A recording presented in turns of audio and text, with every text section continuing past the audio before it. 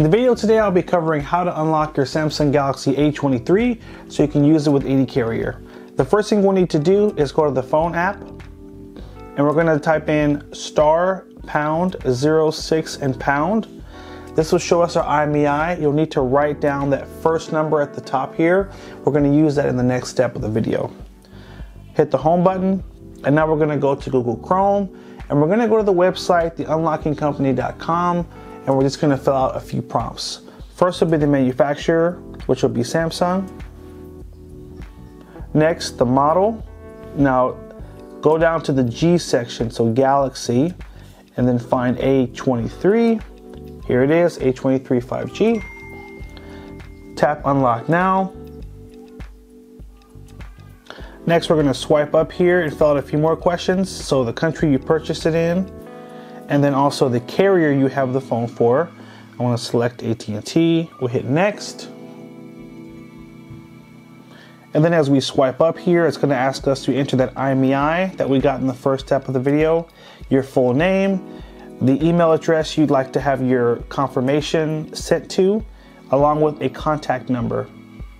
Scroll down further, it will show you the average price for the unlock here, along with the delivery time. So the delivery time is tied to when you will get the email that'll have your final unlocking instructions, and in some cases your unlocking pin. It does vary depending on the carrier.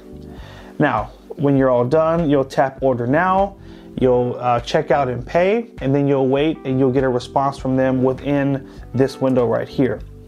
Now, a couple of important things I want to point out here.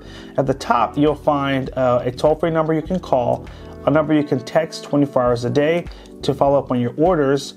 And if we go back to the main page on the website, you do get a 100% money-back guarantee if for whatever reason they're unable to unlock your phone. So that's one of the reasons why I love this site. It has the guarantee. It also has a contact number so you can reach out, follow up on your orders.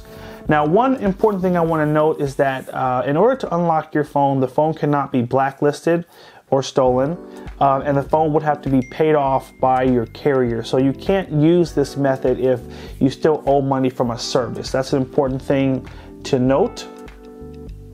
So if you fall into one of those two buckets where you're still paying on the phone, or the phone is lost or stolen, or it's been reported stolen, this service won't work, so just keep that in mind. Now, once you receive the email with your confirmation and the final unlocking instructions, you'll want to get a SIM card of the new service you want to use the phone with. In this case, I want to use it with T-Mobile, and I'm just going to use my SIM tool to pop out the SIM card, and you'll find that SIM slot on the left side of the phone right here. You're going to just put this in to pop out the SIM card, and you would then put in your new SIM card and then restart the phone. And then you'll follow those final instructions, and then you'll be good to go. Your phone will be unlocked, and you'll be able to use it with any carrier that you like. So hope you guys did find this helpful. Hit that like button if it was helpful, and we'll catch you in the next video. Thanks again for watching. Take care, and as always, have a good one.